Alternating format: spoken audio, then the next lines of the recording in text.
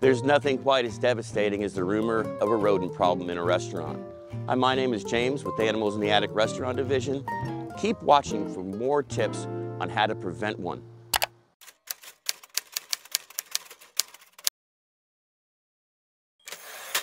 So you saw a rat in your restaurant and you're wondering, how long does it take to go from one rat to an infestation? You're already there. You have to treat it as though it's an infestation right from the second you give one sign, whether it be a chew hole in a bag of flour or whether you see a dropping or actually see a rat. You're there. React accordingly. Clean house, get trap set, and have someone help you search outside for their actual entry point.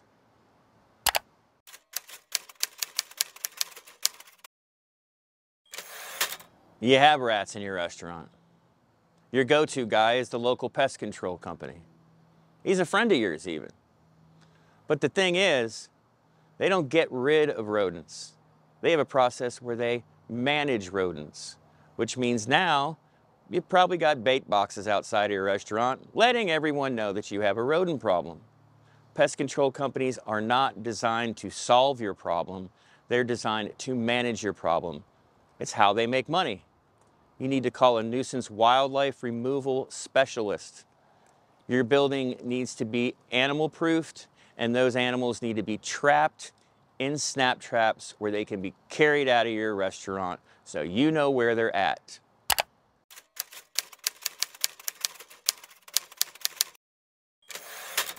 The roofs on restaurants often create issues. You've got big commercial AC units up there, lots of vents, lots of areas of opportunity for rats.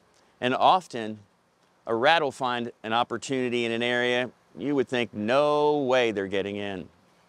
We have a policy, when in doubt, fill it out. So get on that roof, check the stack pipes, the goosenecks, even your exhaust for your kitchen. Often they rust out and leave opportunity for rats just to pop right in there and come out your hood. The roof is critical.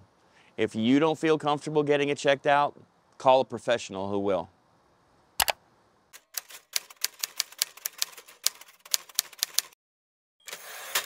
Screen doors on a restaurant, not the greatest idea. Rats will chew right through the screen, and often they don't seal well, so they can just walk in the corners.